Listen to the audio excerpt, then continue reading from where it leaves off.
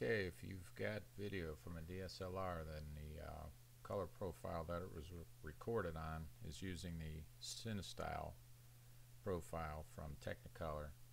There is now a beta version plugin from Pomfort that you can use. And we're going to go, let's go to the website. Alright, go to pomfort.com/DSLR log2video / and there you fill out a little information about yourself, give them your email, and then they will give you a beta download for the LUT provided by Technicolor.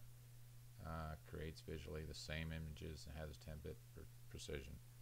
Anyway, it's a plug-in. It also works for Final Cut Pro X now. So after you download that, you bring out the disk image, and it's got an installer on that. You just double click, it installs in the right place. I don't know where it goes, doesn't matter. But anyway, in Final Cut Pro X, when you come over here to your effects, there will now be a heading for Pomfort, and there it is.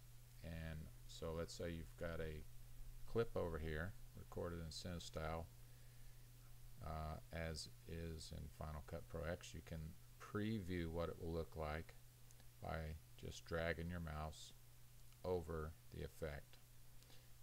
In order to apply it, you double click it, you can drag and drop it a couple different ways, and now in the information panel it is up here, DSLR2 log video.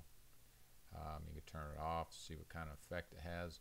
I don't see any controls that you can adjust in there, but you can still do color correction.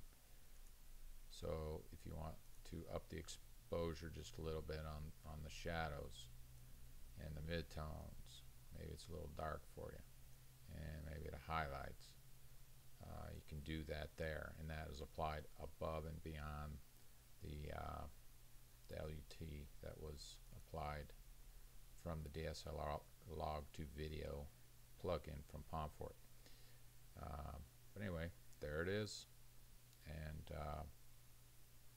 it's in your effects in Pomfort after you click the installer, and then now it's up here in your effects. And you can also uncheck the blue tile to see what it would be like without it.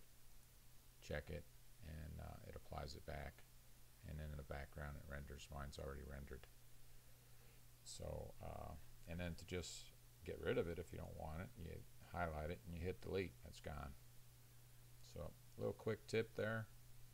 Again, you get that from pomfort.com, more specifically /DSLR log2 video /. And that's a quick tip for today. Thank you and goodbye.